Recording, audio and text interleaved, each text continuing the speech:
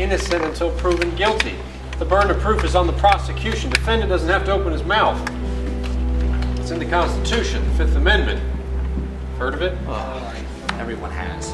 This boy, let's say he's the product of a filthy neighborhood and a broken home. We can't help that. This is a very fine boy.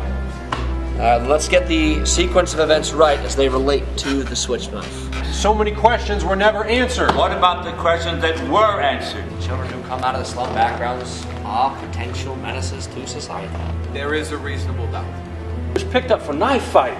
At 15, he was in reform school. He went took the knife home, and a few hours later, he stabbed his father with it. He even remembered to wipe off the fingerprints. No, wait.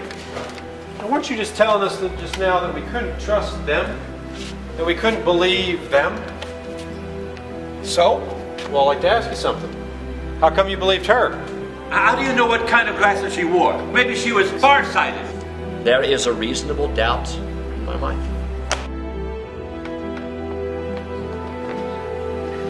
Not guilty.